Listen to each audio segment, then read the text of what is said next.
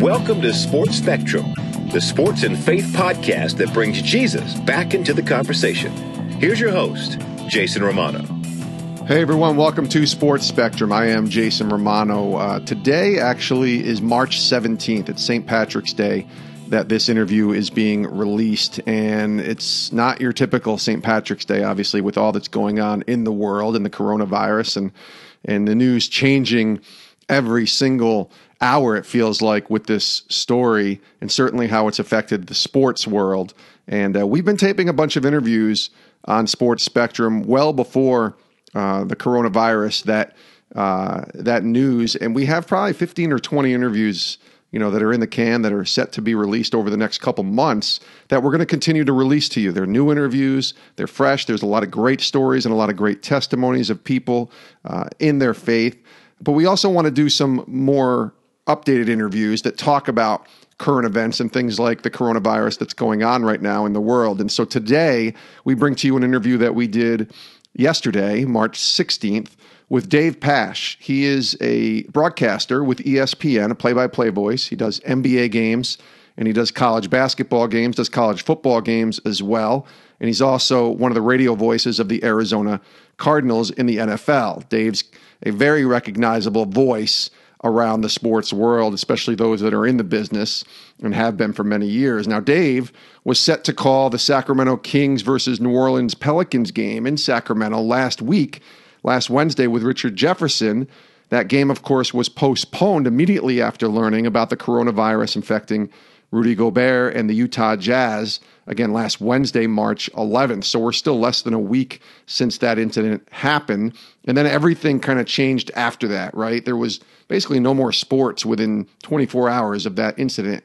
And Dave was at the center of that, working with ESPN. And he joins us now to talk about all that's taken place. Dave, welcome to Sports Spectrum. Good to be on, Jason. How you doing? I'm doing good, man. Considering where we all are, I'm doing as well as I guess any of us could hope we would be doing. We had you back on in 2018, and you told your story of faith then, and this is obviously a different kind of conversation. You were getting ready to call, I guess start with going back just about a week ago. We're taping this Monday afternoon, March 16th. You're getting ready to call the Kings Pelicans game for ESPN March 11th. And everything changed. Can you kind of just go back to like leading up to that game and kind of all that transpired from your perspective? It was a crazy day. I was calling the game with Richard Jefferson, our producer Ken Wolf. Richard and I all went to lunch, and we were talking about, wow, it's looking like the NBA is going to have games played with no fans. That's kind of what we were thinking, that sooner than later here. The NBA is going to play games and there aren't going to be fans there. And that's as bad as we thought it was going to get. Yeah. And then this was probably at about 2:00 Pacific time. And we went to the arena at about 5:00. And as we were driving to the arena, we were on Twitter, Richard and I, we start talking about, wow, did you see what's going on in the Oklahoma City-Utah game? Something must have happened for them not to be playing this game right now. So, and then we get to the arena, we meet with the coaches, and we're still talking about, what could possibly happen here. And one of the coaches mentioned that he thought there was a good chance the NBA would just shut down given what's happening with this Utah-Oklahoma City game. And at that point, we still didn't know all the details. Yeah. We come out of our production meeting, and a member of the front office and one of the teams tells us the NBA just postponed all games. So this was about an hour before tip-off. So and they say they postponed all games, after tonight. So We're thinking, okay, we're going to be the last game. So we go and kind of rehearse our open and trying to figure out the right tone, because at that point you still have a game to play. It is an important game. It was a game that impacted the 8th seed in the West. It was New Orleans and Sacramento, but also you have the virus. So how do you set this tone of, hey, this is the last game, last chance to watch the NBA for a while? And then all of a sudden, about 20 minutes or so before tip-off, maybe even closer to tip-off, Pat McGrath, who's one of the best stats guys in the country, he has worked with Jim Nantz on the Final Four for CBS for 30 years. He's done like 30 Super Bowls. He's outstanding. Yeah. He's worked with all of us at ESPN. He comes back. He says, I don't think the Pelicans are coming out of their locker room because I heard somebody telling the players to stay in the locker room. And I look at the clock, and there's about 11 minutes on the clock. I see the Kings warming up. The Pelicans aren't warming up. And so we start to take this seriously and think, well, what's going on here? And then there's a tweet, and forgive me for taking too long on this, but I just think it's kind of interesting to set the stage to give people a feel for kind of how we're handling it. No, this is fine. Breaking live. Somebody, I think it was Sam Amick, tweets out that one of the officials, Courtney Kirkland, worked the Utah game on Monday against Toronto, and the Pelicans don't want to play because of that. Now, we could not get confirmation from the Pelicans, but as Scott Van Pelt throws it to us, and now we are about 2 minutes before we're supposed to start the game, the Pelicans still aren't out there, and all of a sudden as we're on live, I see Mark Davis, the crew chief. I see one of the other officials. I don't see Courtney. And then I see Alvin Gentry, but no players. And then all of a sudden the Kings go back to the locker room, and still we're not getting any information from anybody. So we're left to kind of describe it to the audience as we're seeing it happen. I mean, we're on camera, and I'm kind of looking around at people watching are probably like, what's he looking at? But I'm trying to see who is on the court, who's not, who's leaving the court. And then all of a sudden you can kind of hear them announce the game's been postponed. There were some boos, but not a lot. And then about another minute later, they announce it louder. So I don't know if something was not working with sound system at that point, but they announce it, and all of a sudden everybody starts booing. And the players walk off the floor, except Lonzo Ball now emerges from the locker room and comes onto the court to start shooting. So it's just really surreal. And then obviously, we from then on had to do, I think, one or two more hits, and we were out of there. It's just never been in that situation before, and never thought, that things would rapidly turn in that direction from 2:00 that afternoon to 8:00 at that point, or whatever it was locally. Well, that changed everything in the sports world, from basically the time when you and Richard are together and seeing the story in the news with the Jazz and Rudy Gobert, and all of a sudden that just changes everything, and it escalated so quickly. I can't even begin to ask you if you have anything to compare this to, but is there anything you can compare this to? You've been doing this broadcast thing for a long time. I'm trying to think. I mean, I've called games in strange circumstances. I've called games, doing the first game after Joe Paterno was fired in the wake of the Jerry Sandusky news. I'm not comparing this to that. I'm just saying in terms of being in an environment where, you just don't, you're trying to set the right tone, and you don't know how things are going to play out. That's what it felt like for that 2 minutes before the game was supposed to tip off, where things are unfolding and you just don't know how it's going to end. And you're trying to deliver it to the audience while you're taking in the information. That I would say that was comparable because, during the week, things were changing rapidly going into that Penn State Nebraska game. Yeah. And even on the air, there was the game was supposed to kick off, and there was a prayer between both teams that, we went on for about a minute. We just carried it live, and Chris Buell and I were doing the game, and we just were quiet for that minute and a half, and we didn't know that was coming. So I would say that was similar in terms of just not knowing, but obviously having a game postponed / canceled right in front of your eyes before it was supposed to take place. I had never been a part of anything like that. Dave Pasch is our guest here from ESPN on our Sports Spectrum broadcast today. When did this start hitting your radar? I haven't talked to a lot of people about this. We've been, recording a ton of interviews that were all done basically before the coronavirus sort of, became a thing and became on our radar. I think for me, it started coming on the radar about a week or so ago. I remember being in church. I guess it would be on the 8th of March, and that was our last church gathering inside the church, and we were starting to pay attention a little more to making sure that we weren't shaking hands and no high fives and no hugs and bringing sanitizer into church. But there was never a thought that we weren't going to be able to gather, I think, even at that point, until about the middle of the week. But it was on the radar. For you, when did that start really becoming something that you were watching and paying attention to, especially for a guy who's traveling and doing a lot of different games? Yeah, great question, Jason. It was on my radar in the sense of just thinking, okay, how is this going to end? And if the NBA does, because I was supposed to have a game Sunday night, Lakers Denver, Right. and so I was kind of on my radar. I guess that Wednesday during the Kings Pelicans game, thinking about, okay, well, Sunday will there be a game? Will I be traveling? Will I be doing the game from a remote site? A Remi is how we call it in the business, because there are a limited number of people who can be in the arenas. I mean, I started thinking about all this, but I guess it just never really got to the point where it seemed like it was real. And even now, it doesn't seem real. It almost feels like you're in a movie, where you're seeing someone else's life kind of play out. And I don't know when it's really going to hit home. I mean, it hasn't even been a week. What's it going to be like when it's been a month and there's no games? I think in Arizona, it seems like for a lot of people, I don't want to say it's business as usual, but I mean, there's still people going out. Restaurants are still open as of now. People are still going to the gym. I think people are obviously being very careful. A lot of the grocery stores, are out of toilet paper. Yeah. But it doesn't, if I was in New York City or Los Angeles, I'd probably feel a little bit differently. I've got two daughters in college and the Los Angeles area, and they're definitely experiencing different circumstances than I am here. So it'll be interesting to see what happens over the next few weeks. But I don't feel like it's still, and maybe you feel the same way, and I'm sure there's probably others out there too. It just doesn't seem real right now.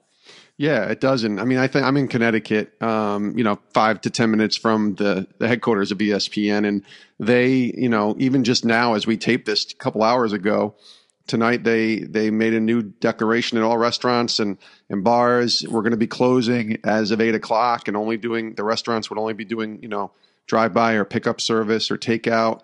Gyms are closed here now, as of 8:00 tonight. So all of these things are happening. It's the fluidity of this is just crazy. Things are happening every hour. It seems like there's another new announcement, another new update from, our government or president or whoever. It is like we're in a movie, and it's very bizarre. I want to twist it a little bit into the faith perspective, and I want people to go back to 2018. We had you on. It was in the summer when you presumably would have more time. It was right after you finished the NBA and before you were going back to your football coverage for that year. And you told your faith story. So obviously having you on this show, we know that you're a man of faith, but where is that for you in all this in terms of obviously your faith's strong. My faith is strong, but I don't know. It feels like I'm clinging a little bit more to God's word now than I was even a week ago based upon all this. It's certainly humbling, right? You realize just how much is out of your control, and how much you need to rely on God at all times. And it's easy sometimes when things are going well and you have a set schedule and you feel like you have a little bit more control over your life to maybe compartmentalize God a little bit because we think we have control over our situation. So it's definitely been humbling in that respect. And yes, clinging to God's word more. I think the biggest thing, Jason, is it's an opportunity for us as believers. There are a lot of people right now that are anxious, restless, uncertain, many people that are legitimately hurting, that are losing income, their families are being impacted in a big way. And so I think it's an opportunity for us as Christians to step up. It's kind of where the rubber meets the road. Step up and get out of our comfort zone a little bit and help people. It's not always that we have an opportunity as believers where I think people will listen a little bit more, where people are open a little bit more, and just lending a hand in a tangible way where we can support somebody who's struggling. Maybe it lends an opportunity to witness, and even if we don't get to witness, just doing good, just lending a hand and helping somebody out. I think it's a chance for all of us as believers to take advantage of that, because there are people that legitimately are hurting and don't know where to turn. Yeah, and just a couple days ago, you tweeted asking if there was a family in the Phoenix area, where presumably where you live, who will have whether lost income because of the coronavirus or can't pay a bill, to message you. I'm wondering when you did that. First of all, that was awesome, and I thought, it's funny how something like that, and it's a simple act, right? It's a gesture that maybe all of us should be thinking about every day, not just in a moment like this, and how it kind of goes, and what doesn't go viral, but it picks up steam a little bit more, like, oh, that's so nice that he's doing that. It's like, yeah, we should all be doing this, especially as believers. But I'm wondering what was the initial reaction, maybe the even intention for what I call just a simply awesome tweet that you did, and wondering if you were able to actually see that through and help some people. Yeah. So I talked to my wife, Hallie, about it at the time, because I think at first, the last thing you want to do is do something publicly and have, feel like you're doing it to try to get attention. Correct. And so I was hesitant at first. I thought about it. I'm like, this would be a good way, first of all, to witness, to show that, as believers, we want to help people. We want to love people. We want to share the love of God with people. How can we do that right now, other than just tweeting out, hey, praying for people, right? Yeah. So I thought this was a tangible way to physically help somebody, or multiple people, and do it while getting nothing in return. And so, and then I talked to my wife. We thought, maybe social media is a good way to do it, and just kind of see where it goes. And the response has been overwhelming. We have been able to help a couple families. We obviously can't help everybody. Sure. And so I'm trying to think now and pray about is there another step to take? Because I've had so many responses. And I guess the best way, I think, to get the word out is, if there's anybody out there anybody, regardless of your occupation, regardless of your income level, that if there's anybody that is willing to help pay a bill for somebody, it can be a $1 bill, it can be $1,000 bill, whatever it is, put it out there on Twitter, and just use social media to get the word out that, we want to help people. And if somebody has really been hurt by lost income, lost occupation, uncertainty during this time with the virus, open up your direct messages and have people DM you, and then just go through them and try to see if you can respond to as many people as you can, get as much information as you can, and then pay a bill. And that's a way, instead of giving somebody, money directly, you pay off a bill or help with rent or mortgage, whatever it might be. I think that's the best way. We thought about, do we set up like a GoFundMe and try to get money to other families? I've never done that before. And I don't even know if that's the right avenue to take. So I'm kind of, at this point, not sure, Jason, what the next step is for us in terms of helping all the people that have responded to us. But maybe, again, the best way is just, if anybody's willing to put it out there that they're happy to give money or pay off a bill, we'll retweet it, we'll forward it, we'll try to get information to people who are looking to have something financially paid for. Yeah, it's such a hard time too, because you want to help. You can't help everybody. You feel bad if you get 100 responses on a post like that, and you can only help 30 or 40. I'm making a number up here, obviously. But even I think about my church, and we have some school bus drivers in our church here in Connecticut that are without job, and they don't get paid if they don't have school, and the kids are closed from school for at least a couple of weeks, probably longer. And so how do we support them when we don't necessarily have all of the funds to be able to just throw out, all the money that they need to have every month to survive, but yet we still want to help as the church. So it's a really tough situation, but I think you're right. I think the more everybody can do a little, that's where it can make a huge impact, as opposed to everybody trying to please everyone all the time. Is that fair to say?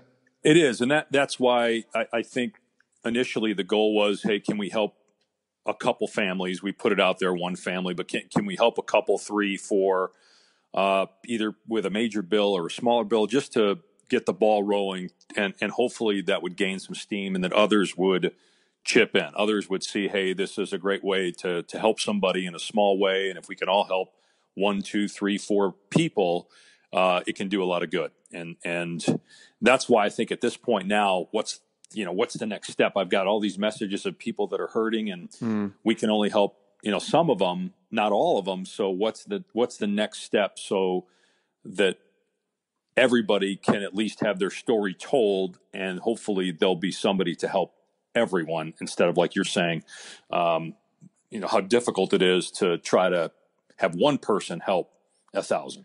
Sure. Yeah. And I think even athletes, the ones that are on that pedestal, and you see a lot of athletes right now, pledging to do great things. Zion has pledged to do a great thing with New Orleans, and Kevin Love and a few others. And I'm sure there are more that we don't know about, which is certainly fine and great. And I'm sure there are guys and women who are trying to figure out, how can I help? Where can I get the most results here and the influence? And sometimes it might just be what you're saying. It might just using an influence to say, hey, who wants to help pay a bill here? And everybody, like I said, pays one bill and helps. And I love the verse that you had, posted when your original tweet was Acts 20:35. I'm just going to read it for people listening. It says, "In everything I did, I showed you that by this kind of hard work, we must help the weak. Remembering the words of Jesus himself said, it is more blessed to give than to receive." That verse seems maybe an obvious one if I'm asking you why that verse, but why that verse? Why was that one one that hit you? I was trying to think about what's a verse that's appropriate in terms of the situation. Yep. And I also thought, sometimes when it's a situation where you've got people that might be more open to Scripture, I thought it was a good Scripture where it, uses the name of Jesus rather than just, something from Psalms. Not that there's anything wrong with, a passage or a psalm. I just thought it uses the name of Jesus directly. It's quoting Jesus directly, and just felt that, the timing was good to be able to apply this verse as a witness, and also because it's true. I mean, as believers, we should be looking to give, and what a great opportunity for us to share the love of Christ by giving. And I just thought it was applicable. And I also, again, thought, and I originally, I know Twitter's public, but it was just the whole balance of, this isn't about me trying to get glory, and people, it's been nice. I've had people say, hey, it's a great thing you've done, but that wasn't the goal. Right. And, you certainly, we did not want to try to make this about us. It's about helping somebody else, and hopefully others seeing it. Whether you're a Christian or not, others seeing it and saying, you know what, I'm gonna help somebody else. I'm gonna pay for a bill for someone else as well, just to try to help people as much as possible. And ultimately, it's God's glory and not ours. Last couple of questions here with Dave Pasch on Sports Spectrum. This whole thing with you personally, I think I'm just curious with your job and how it could affect all of your plans in the sense of just from your perspective. They're talking about games that could go into June, July, certainly June, but July, August. And here you are also a football broadcaster as well. You've done work with the Cardinals, and you certainly do college football work with ESPN. So have you begun to even think about what this is going to look like for you from that perspective, or are we just not there yet? No, I've thought a lot about it. I think, that was one of the other one of my other motives to publicly put this out there on Twitter was, I think initially I was thinking so much about myself. The first 48 hours, it was like, oh boy, how's this going to impact me? How's this going to impact my family? And thought, I need to stop worrying about me. I'm supposed to be thinking about other people and how to serve others. And so I thought it was a great way to, it's almost like you hold yourself accountable by saying, I'm going to serve somebody else. And think about somebody else instead of focusing, because you can drive yourself crazy thinking so much about how this is going to impact me. And since that time, it went from thinking the NBA might be back in a month to who knows if the NBA will be back at all and when it'll be back. And so, life is on hold. I don't know when the next time I'll work or travel, and so I'm just trying to make the most of the time that I have here at home. It's normally a time I'd be busy, obviously. Yeah. And maybe this summer, June and July, when in previous years I've been off and home, I'll be busy then perhaps. So it's just, an uncertain time and not sure when things will I'm not sure when the NBA will pick up, not sure how this impacts college football or the NFL in the fall. So worrying about it, though, is not going to help. And so it's just trying to, be prayerful and being in the Word and enjoying the time you have with your family and seeing if there's real tangible ways to help others during this time. Yeah. Could you just finish this up here? This is the last question I have, with some encouragement, maybe for, maybe it's just for me, but maybe it's for those listening. I don't know if it's a prayer you've been praying lately, even some conversation with your wife and your family, but just some encouragement maybe for those that are listening as well. Obviously we're all in different situations in different places and maybe even different situations with our faith, but maybe just what's been on your heart lately. Jason, I think the biggest thing is, we obviously have to take what's happening in our world very seriously, but there is also a tendency for a lot of us to overreact, and to, when we overreact, we tend to focus so much on ourselves. And I've just been trying to not think about how this impacts me and how this impacts my family. I think if all of us can start to think about, okay, who out there is in a worse situation than me? Who out there can I help? Can I lend a hand to? And I think if we can focus on serving others, it's a great way for us to be unified as a community and as a country. And I also think that this is a time more than ever that we need to, certainly as Christians, admit that we aren't in control, and that this is why we rely on God, and that God is bigger than this. He isn't surprised by this. This isn't spinning out of his control. He knew exactly what was coming. And this is a time where as the body of Christ, we can be strengthened by knowing that God is in control and that God loves us and that he's for us, that things in this world aren't always going to go our way. We know, obviously, Scripture tells us as Christians that, Jesus says, in this world you'll have trouble, but take heart, I have overcome the world. Yeah. And that's been a great comfort to me, just remembering that he's in control, not me. I don't have to fix every problem because I know that he's in control. But what I do have to do is this to me is where the rubber meets the road. And it's an opportunity as believers not to isolate, not to say, well, I'm going to take care of me, but to step out in faith and to comfort and to strengthen other people. And again, I think it's an opportunity for us as Christians to step out of our comfort zone and to lend a hand to people who are hurting. And that's the best witness I can think of right now.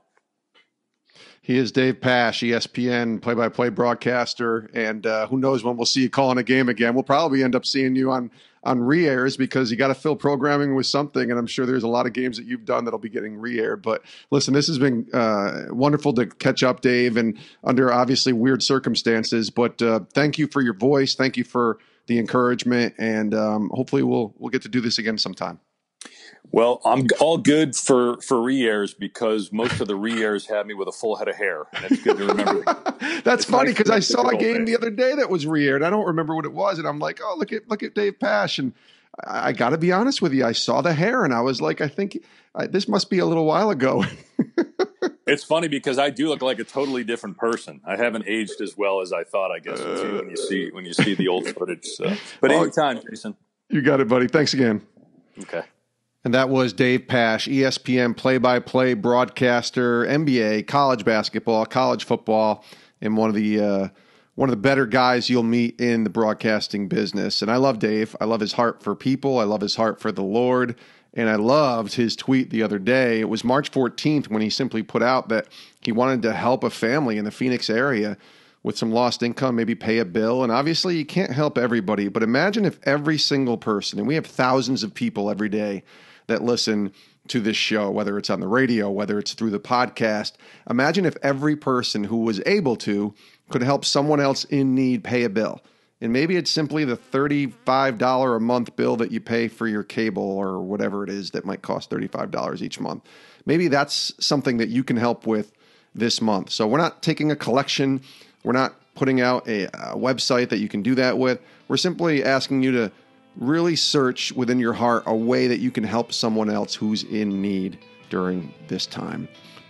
It's a weird time, right? It's a strange time, but God is in control, as Dave said. You know, we are not in control. He's bigger than this. He's in control. He's a God of order, and he knows what is going on. And we're so grateful that we have a God that knows that, and we can trust in him. Thanks for listening, and we'll see you next time right here on Sports Spectrum. Have a great rest of your day.